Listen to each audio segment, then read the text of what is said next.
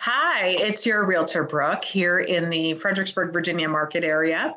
And I just wanted to share this video with a list of best practices for those of you who are looking to compete as a buyer in the current real estate market. So right now it is the middle of May of 2021.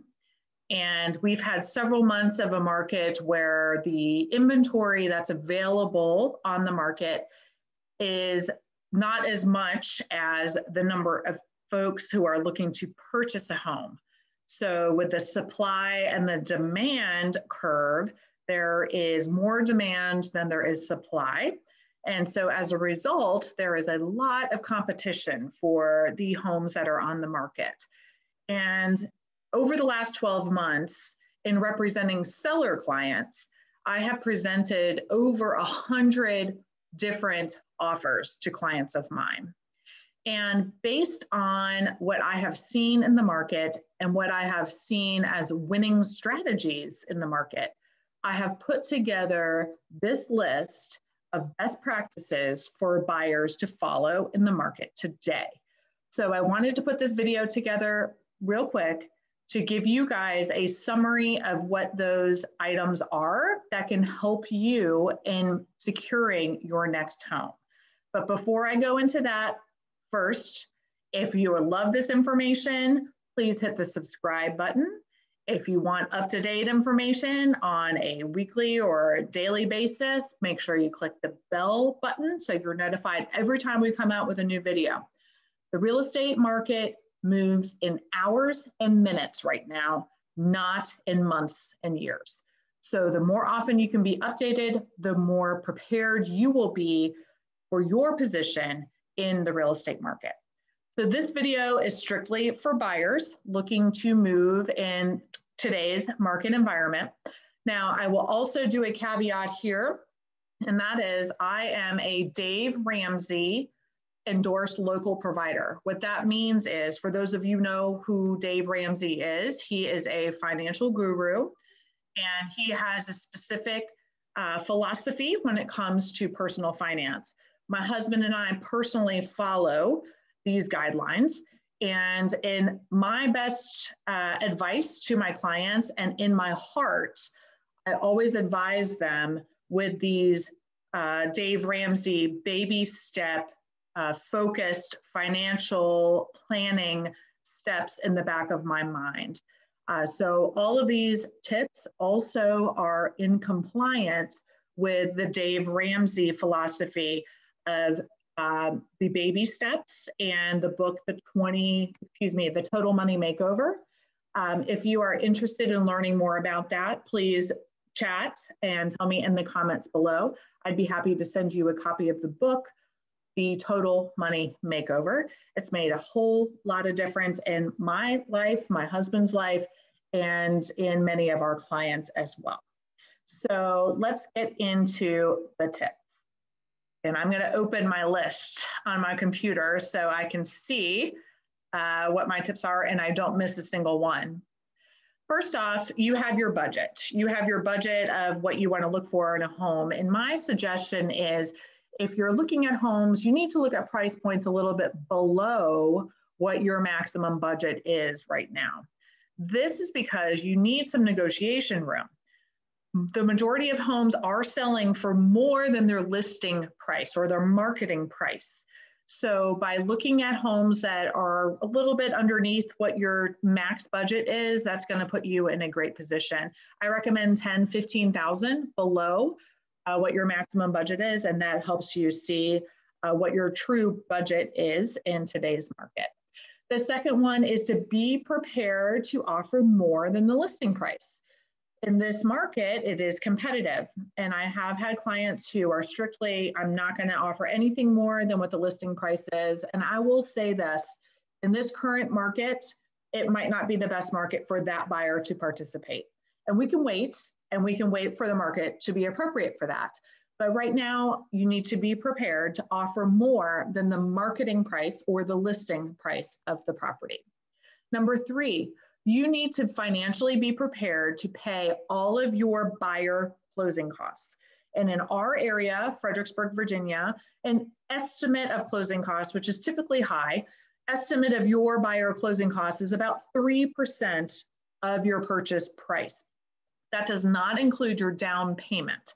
So this is in addition to your down payment. So be prepared to pay those on your own. In years past, we've negotiated so the seller pays that for you. But in this current market, that is not very competitive. So have the cash available for your down payment and your own closing costs. Number 4, one thing to consider, and this is property dependent and situationally dependent, and I can advise my clients appropriately on this, but be prepared to perform a home inspection just for your own information, or in some instances, waiving the inspection completely. Now, my personal philosophy is you should never purchase a home without doing your own due diligence, but there might be specific situations where the risk is better. It's good to assume that risk because of the benefit that comes out of it. We will have a conversation about those specific situations where that might make sense. Number 5, if you're doing a home inspection, do the home inspection right away within 3 to 5 days. That way, if you decide, nope, this house is not for me, the seller has the opportunity to put the house back on the market by the next weekend. And that's typically when people are looking at homes, is over the weekend. So if you do it really quickly, 3 to 5 days after you have an agreement, that makes it a little bit more attractive to a seller. Number 6, maybe waiving a radon test. So in our area in Virginia, we do have pockets of radon gas in different areas.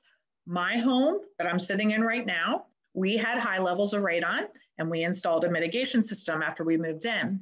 My neighbors, I sold their house a couple years ago, they did not have radon. You don't know where it is, where it's going to show up, nothing like that. But I will say this, radon is black and white. Either you have it or you do not. And if you have it, in our marketplace, the cost to put in a mitigation system is about $1,000 to $2,000. So if you as a buyer are willing to assume that risk, I always advise, yes, test for radon. Yes, test for radon after you buy the home, but be prepared in your budget that you may have to spend a couple $1,000s to put in a mitigation system if there is radon. That's one thing that will make your offer more attractive to a seller, is just not doing a radon test at all as part of the transaction, but absolutely doing a radon test after you own the home is extremely important in our area. Number 7 is offering a cash incentive to the seller in the event that the appraised value of the home comes in below the sales price. Now, I am not saying to completely waive an appraisal and promise to pay the difference between an appraised value and what the contract price is. What I'm saying is maybe upfront committing a couple $1,000s above a low appraised value to the seller. I have had clients win offers because they just simply offered $2,000, $5,000, $10,000 above a low appraised value, and the seller selected their offer as a result. It speaks highly, and in my own personal philosophy, I'm okay with you assuming the risk of paying $2,000 or $3,000 or $5,000 above a market value of a home in order to get it. I am not in favor of paying $15,000, $20,000, $30,000, $80,000 above. I think we would need to move on to a different home in that situation. But having that extra cash to be able to pay above an appraised value speaks volumes to a seller, and it doesn't have to be an astronomical amount. Number 8, offer the seller the opportunity to stay in the property after the settlement for a short period of time. One of the hardest things right now is to find the next home. But it's hard to find a next home when you have a home to sell. So many of the sellers in today's market are selling their home, and their plan is to buy a new home. They have to have that first one under contract before they can even win an offer on the next one. So by offering the seller amount of time to stay in the home after closing, that seller will only move one time, and it makes your offer a little bit more attractive to them. Number 9, offer to pay some of the seller's closing costs. So the seller has a lot of closing costs when it comes to selling their home. They pay all of the commissions in Virginia, and they also have about 1% of the sales price of just routine closing costs associated with transferring of the home. Taxes, attorney's fees, drawing up the deed, paying off their mortgage, overnighting fees, things like that. So by offering to pay a portion of the seller's closing costs, that could get you in a better position when you're competing against other offers. Number 10, offer to purchase a home warranty that will protect you as a buyer for the first year of your ownership. But I will tell you a little secret. Most of these home warranty companies will also cover the seller between the time when you have a contract and the closing. And that speaks volumes to a seller, because we all know, we've run into friends who a week before they're closing on their home, the refrigerator dies or the air conditioning goes out and they need to do the repair. So by buying your own warranty, $650, will also cover the seller during that time frame, and that can make your offer a bit more attractive. Number 11, commit a significant earnest money deposit. And my recommendation in this market is 1% of the sales price. Earnest money deposit is also called good faith deposit. And I'll put another video together about what that really is. But what that's saying to the seller is, I'm serious about buying this home. And if I were to back out of purchasing this home without a contingency, this good faith, this earnest money deposit is at risk. If you were to back out of a contract without any contingencies, that earnest money deposit probably will go to the seller. So making it a significant amount will help you along the way. Number 12, pay for the inspections of the septic system and the well water. Traditionally in our area, a seller pays for the inspection of the septic system, and a seller is paying for the water potability tests that are required for certain loans. And this only applies if your property that you're purchasing has a septic system and well. This does not apply to city or county water and sewer. But by offering to pay for those inspections, you are going to save the seller about $600. Plus, in the state of Virginia, it is a buyer beware state. So a buyer must do their own due diligence. And I think it's only appropriate, especially in today's market, for a buyer to pay for those inspections. So if you are purchasing a home that is on acreage, anything over 1 acre probably will have a septic system and probably will have a well. Put into your budget an additional $600, $750 to pay for the septic inspection and pay for the well inspection on your own. Number 13, a dumpster clause. And this sounds so interesting, but man, it's really important to a lot of people, especially people who are looking to downsize. And that is this. In your offer, you can tell the seller, listen, move everything out of the house that you want to move out and just leave everything at the house that you don't want. Leave the food in the refrigerator. Leave the cleaning supplies in the garage. Leave the extra paint in the basement.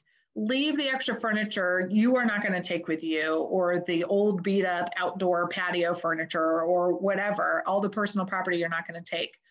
We as the buyer, we're not going to have a problem with that, and we will take care of disposing of that after we purchase the home.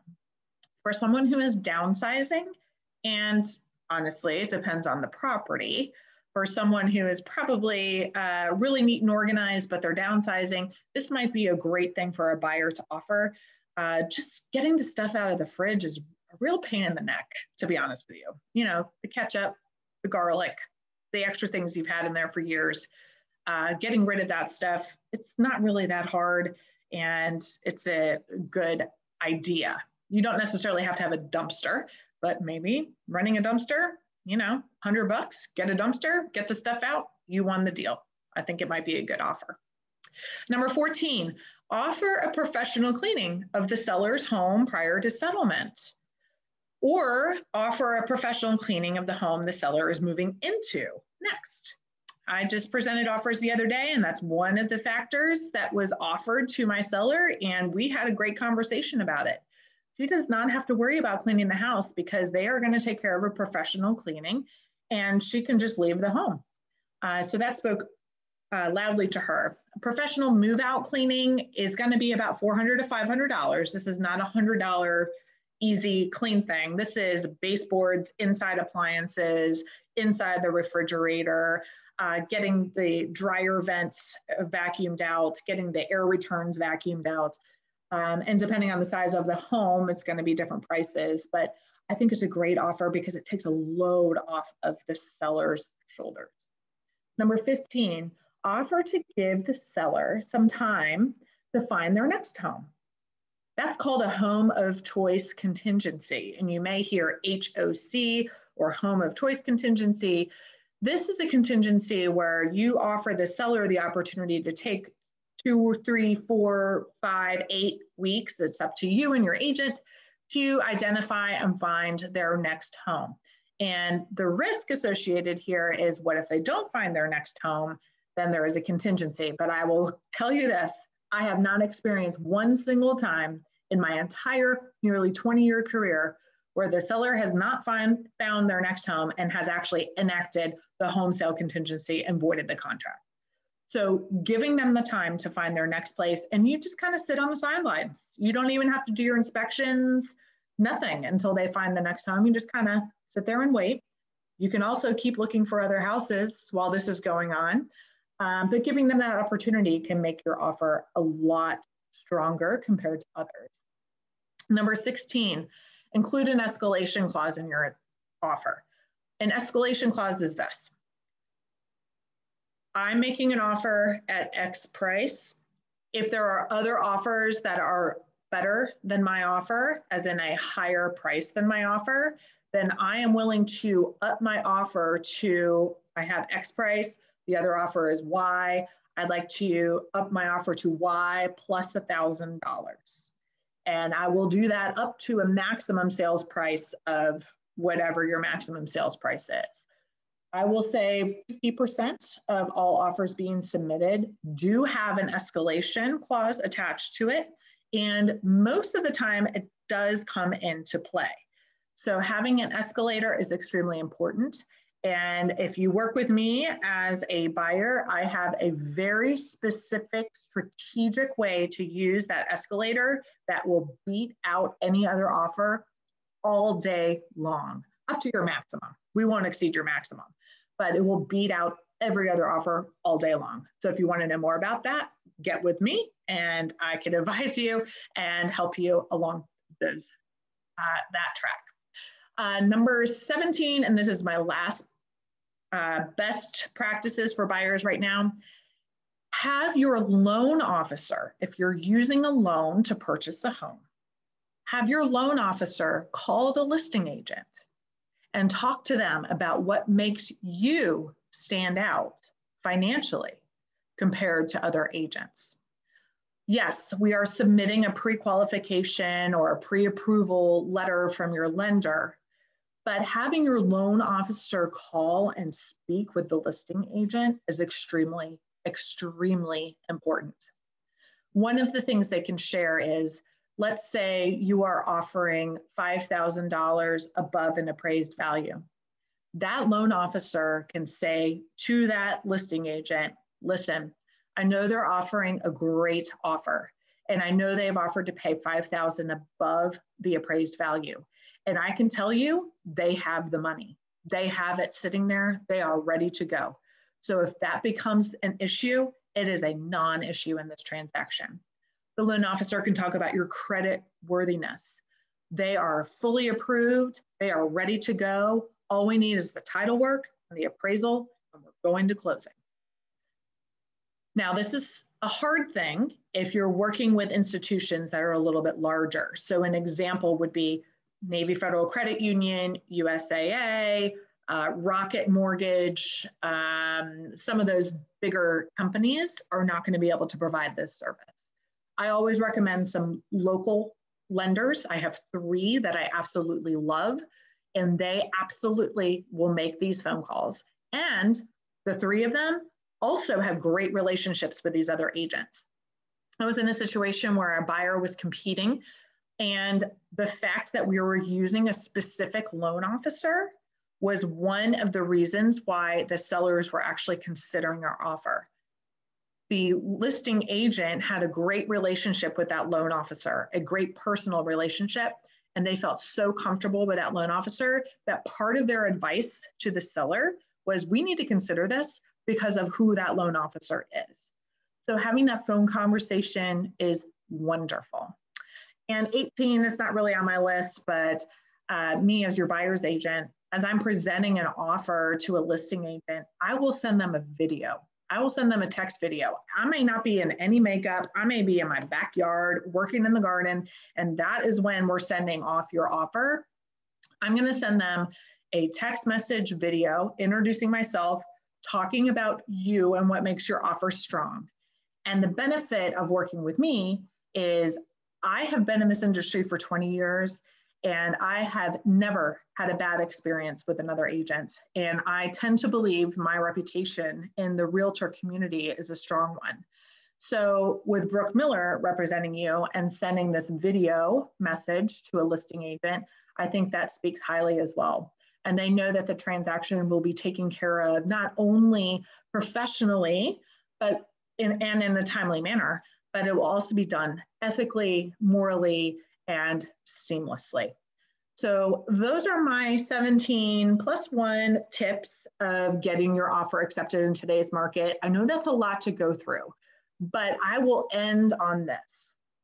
If you as a buyer are not able or not willing to do any of these items, then this is just not the market for you.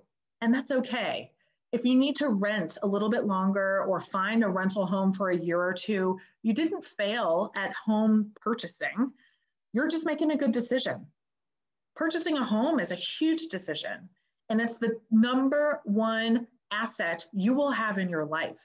And you don't want to make completely emotional decisions when going forward and doing that. So if you're not able to do these things and you're in a market and you're just like, you know what, I just can't bring myself to pay more than the appraised value, or I just can't bring myself to offer more than the listing price, just hit pause, just be patient, stay where you are, and the market that is appropriate for you will happen. Again, this market happens in hours and minutes right now, and it will change.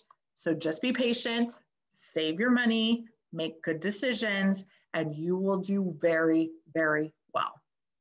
So if you're interested in learning more about the services I provide to my buyer clients, please click one of the links in the description below, and we'd be happy to take care of you. And please be sure to subscribe so you can get all this great information whenever we put it out. I hope you guys have a great, great summer, and I hope to work with you. Bye-bye.